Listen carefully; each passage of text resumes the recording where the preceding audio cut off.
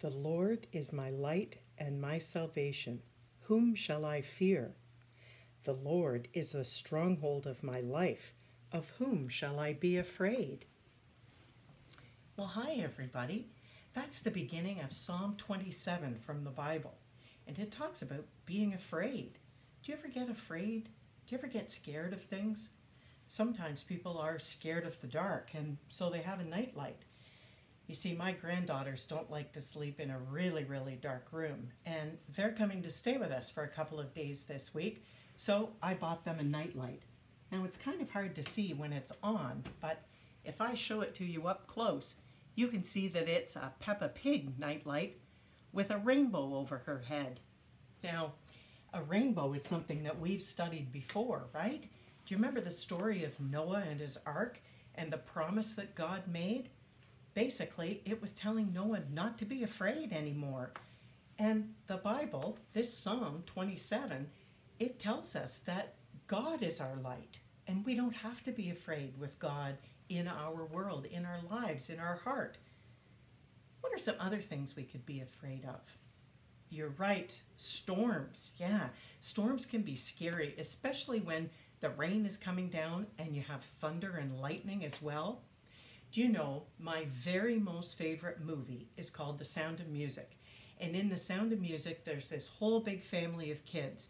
Now, they don't have a mom, so they have what's called a governess who comes to live in their big, big house and look after them.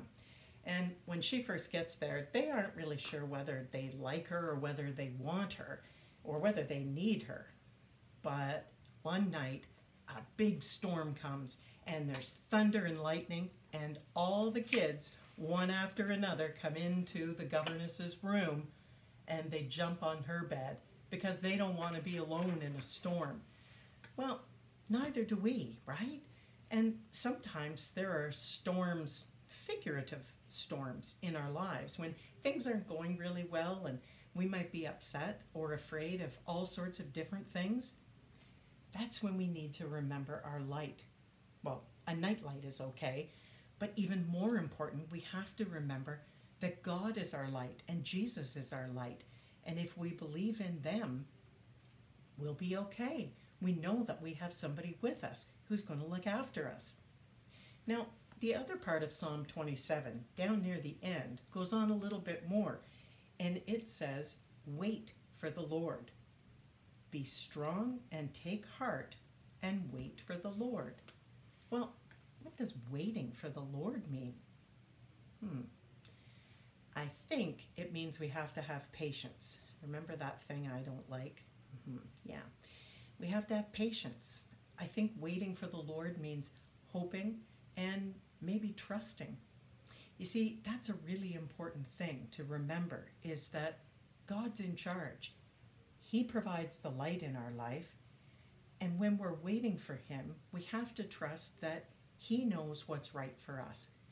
And not only does He know what's right for us and what's best for us, but He knows when is the right time to give us the things we think we want or need.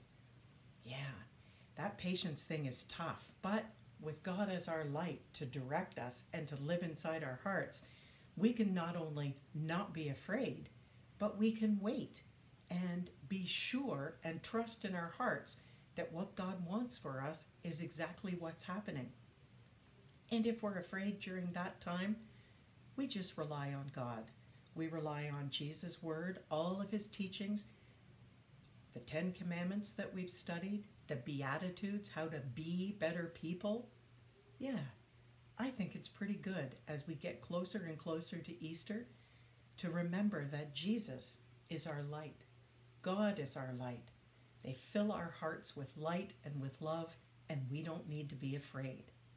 That's a pretty good message for today. Have a great week, everybody. Bye-bye.